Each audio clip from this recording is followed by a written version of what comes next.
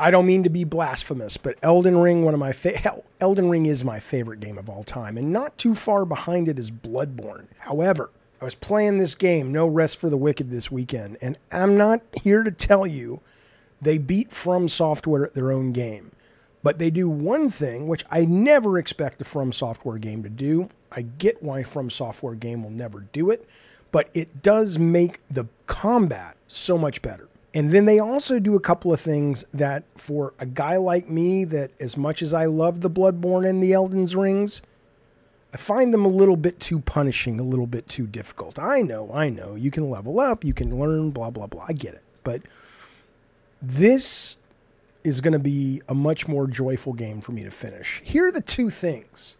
No, is it two? There might even be a third. I don't know. And betwixt this intro I'm about to play with lots of music and shit, I might think of the third one. Here we go.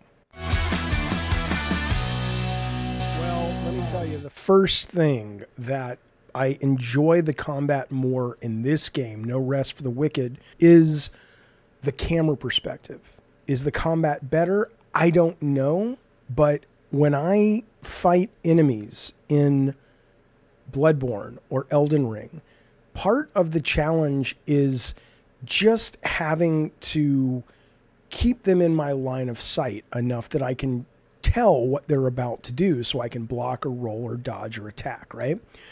And I get it. That becomes part of the training. That becomes part of how you get good at that game. But what is so wonderful about playing a Souls-like game from this perspective is you can actually see what the enemies are doing at all times, for the most part.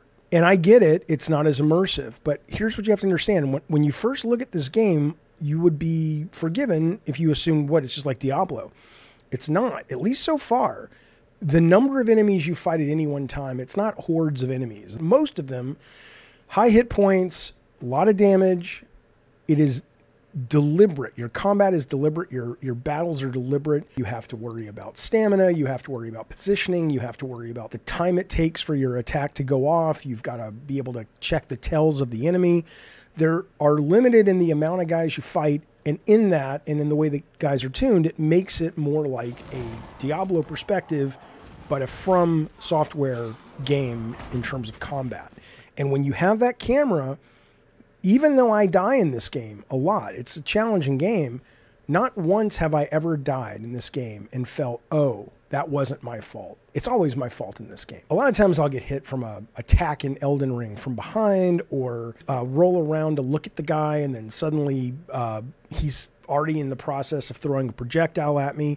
And I get it. Over time you learn to deal with that with sound cues and things like that. But there is something so refreshing about having the camera pulled back that allows you to really make smart decisions, and when you make mistakes, they feel like yours. I think this is better. I would not want From Software to change. This becomes a very difficult game. The minute you pull the camera back, you're going to lose some of your audience. That's just the way it is. But from a pure gameplay standpoint, I absolutely prefer combat this way. I wonder if there's a mod. There has to be a mod for some of the From games where they do detach the camera. I wonder how much better I would be at those. I should try one of those out.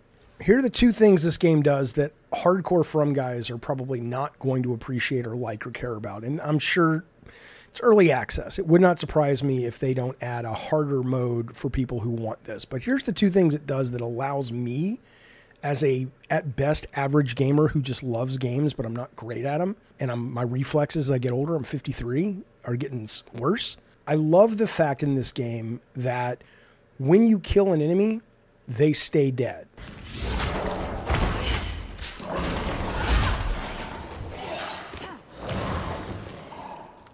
There he goes.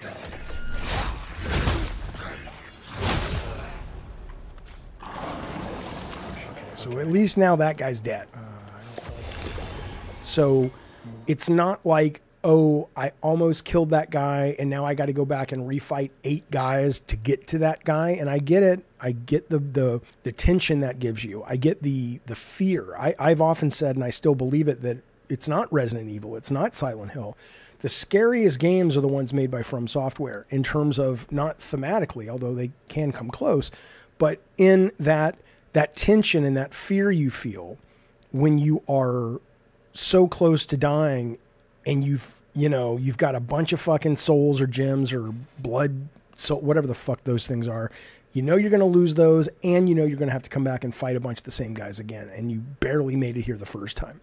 That tension is wonderful, but I can only handle so much of that. And in this game, it's wonderful to have. This is almost like it's a Souls game, and it's still not an easy game. It's definitely a core game, but it's a Souls-like game that is a little friendlier in terms of the camera, like I said earlier, and also the ability to kill someone, and once they're dead, they're dead. Granted, you die, there are punishments for that. You have to go back to certain places. Your weapons will degrade a bit here and there. But fundamentally, you can kind of baby step your way and make progress. Whereas on a Souls game up until now, that's been, I don't think you could ever do that in a game like that. So I love that, but I get hardcore Souls guys won't. I don't know what the logic was or the philosophy was when the team made this game, in the sense that, are they just like, Souls is cool, but let's make it a little more welcoming? I don't know if that was the intent, but so far in early access, that's what they've done. I absolutely love it. Still want to play Elden Ring, the DLC. I still need to finish Elden Ring, my favorite game of all time. I'm almost done and can't beat this one boss. It's a different video, I'll tell you later. Point being, though, whatever caused No Rest for the Wicked developers to make these changes and to tune the game this way, while I could see hardcore guys asking for changes in early access, and I'd love for them to get a mode, I hope to God they stay on this path, because here's what I'd guarantee you. I would have returned this game already. I just don't have the patience for another fucking game like this right now, especially with DLC Elden coming out. So the fact that this is a more welcoming Souls game, but it's still a Souls game, is awesome. I highly recommend this game. There we go. See what I'm saying? That's some good shit.